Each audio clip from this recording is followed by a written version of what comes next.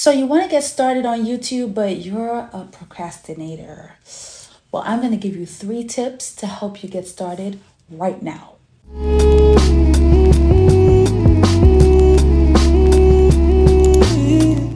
What's up, y'all? My name is LA and I am all about locks, creativity, and wellness.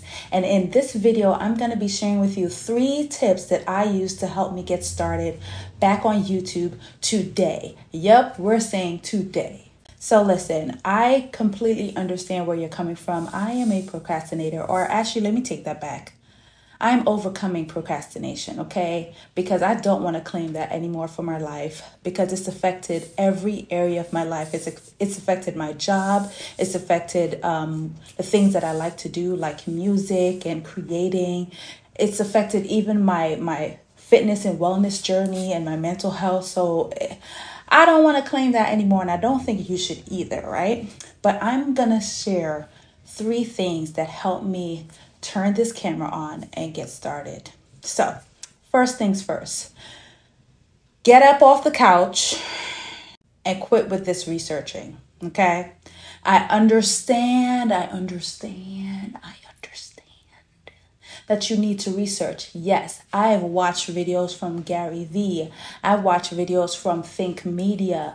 I've watched a lot of videos to help me, prep me to get ready to get to this point. But what I realized is I was actually using it as a crutch because I was a little bit scared of coming back onto YouTube again. Now, I started my YouTube channel a few years ago, and I did the whole how to get to know me tag. And you know, I've posted videos here and there, and I've deleted some. I don't know if that was a good thing or not. But I was really discouraged, you know, because I felt like I know all the right things to do. I have it all up here. I've watched enough videos, but for some reason, I'm not taking action. And I was afraid. I just was afraid of starting back. I felt like I also didn't have a lot of direction. So I decided to watch videos, right? But again, you can get caught up in the cycle of just constantly, okay, horn. You can get caught up in the cycle of constantly researching and staying in that zone. And then the more you research, the more information you get, is the more you can overload yourself with too much information and end up crippling yourself and not starting. So I would say stop it. You've watched enough videos. If you haven't, I would say watch 1 or 2 or 3. You know, I'm just saying watch it.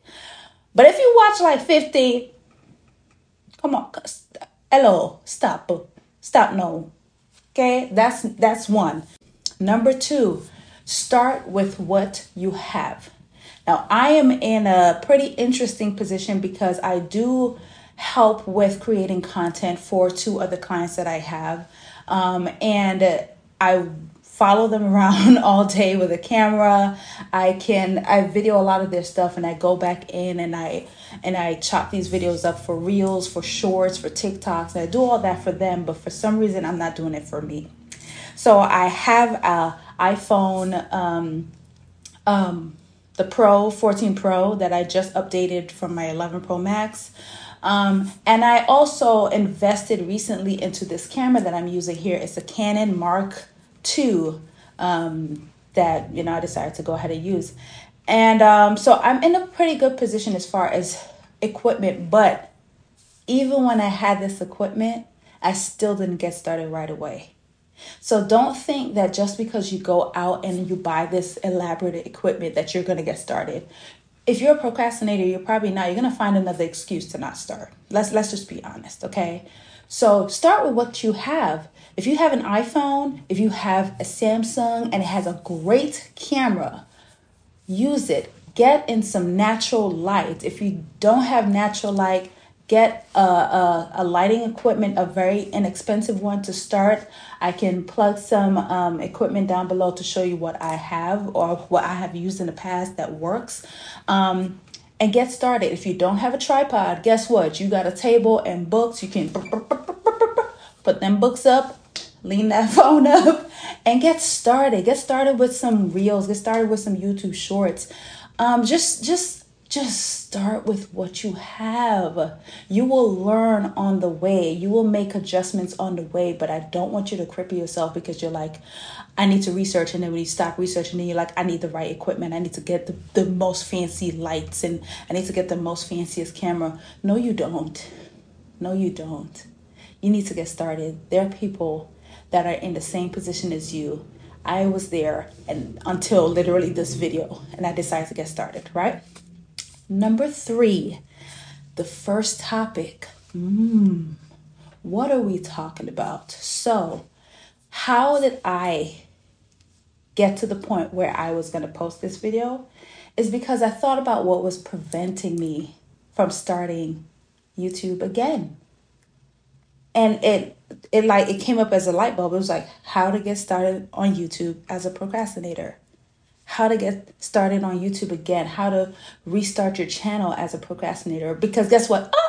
That's me. And I can talk about that because I experience it. I am experiencing it. I'm currently overcoming procrastination. So that topic is what helped me get up. So what you need to do is you need to sit down and think, okay, what is the thing that I'm always thinking about, always doing that you don't even pay attention to? And then maybe start with that. If you like cooking, right? And there's a meal that everybody's like, oh my God, I love when you cook this meal. It's so good. You're going to say how to cook for beginners. How to cook as a beginner. Like utensils you should use as a beginner. There's three ideas right there for a cook.